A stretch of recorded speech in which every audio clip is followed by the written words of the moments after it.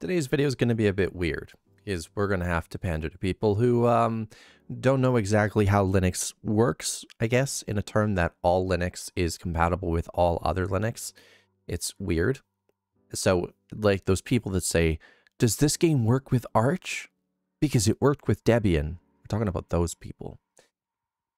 They don't understand that if it works for Arch, it works for Debian. If it works for Debian, it works for this. If it works for that, it works for this. And unless you're on something really, really, really old, and then you're just purposely suffering.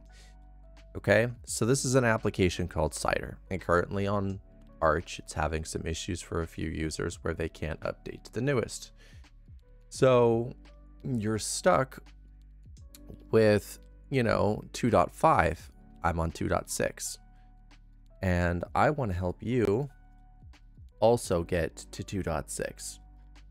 Now, this only goes for if you own, if you own Cider, because it's one of those things that, you have to pay for. So I downloaded the RPM. I'm going to extract the RPM. Okay. You're on KDE, do whatever you need to get this done.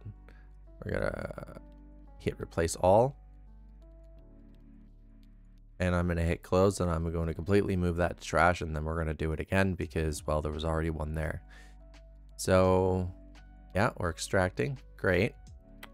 We go inside. You're going to notice there's a couple files. There's the .bin. Great. There's the lib. Great. Inside of here is Cider. We're going to copy all of this. Then we're going to go to this location here. So we're going to type slash. Just like that. And then what we do is we open up as administrator. We go to /user. Okay. We go to lib. Great. Wait, where was it? Was it lib? I get confused sometimes. Yes, it was. And then we go into the Cider folder. So we have to look through all of this and find the Cider folder. Dun, dun, dun, dun, dun, dun, dun, dun, dun, dun. I'm half blind, so there it is. And we're just going to hit paste. And we're basically going to merge over everything. What this does is it will replace all the current files with the new files. And then what happens? You essentially have the new updated version. Now, I am going to hit cancel. Okay, because I already have it. It's there. It's up. It's updated. All right. I don't need to do this. Now, the next thing we need to do is we need to fix the .exe, or not the .exe, the .desktop. So we're going to cd. One second, let me make this really, really big for you. We're going to cd into /user//applications share.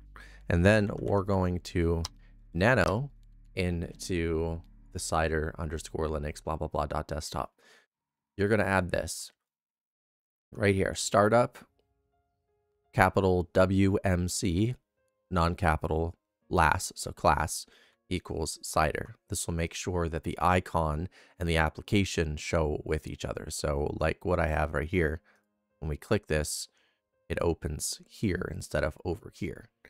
And there you go. That's how you fix it, because right now, apparently they don't know how to do Linux builds properly. This is unfortunate. Hopefully they get it fixed soon. And yeah, I hope this helps somebody. So this is how you manually update Cider. Bye, everybody.